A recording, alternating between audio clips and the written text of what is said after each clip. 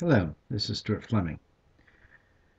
I had some problems with my Jdeveloper application and ended up having to delete out the system directory, and with it, all of my Subversion connections disappeared.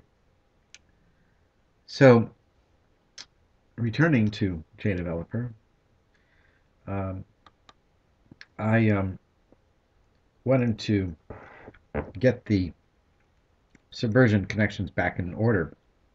So in one of my previous videos, I did note that I could not find the versioning navigator, and here it is. It's under Team, which kind of makes sense because you're usually working with a team in a big group.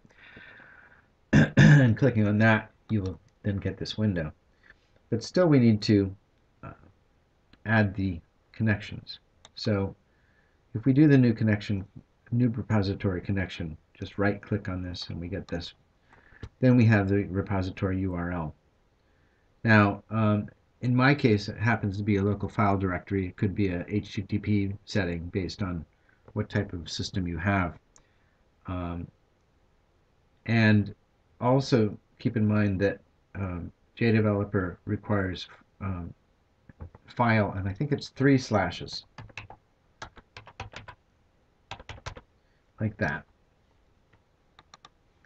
And actually, it is in fact file with a semicolon and then 3 slashes, and then the directory structure.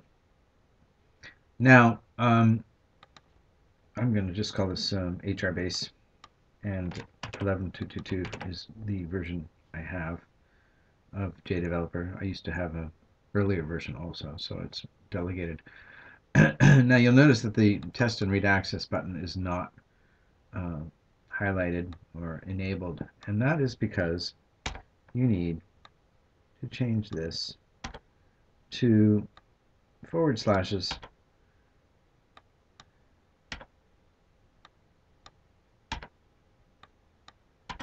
and voila, it immediately becomes available. So this is how you do it, and there you can now look at your case. And in fact, this is new. I created it because I was having troubles with the other one, but it's very similar to what you would do.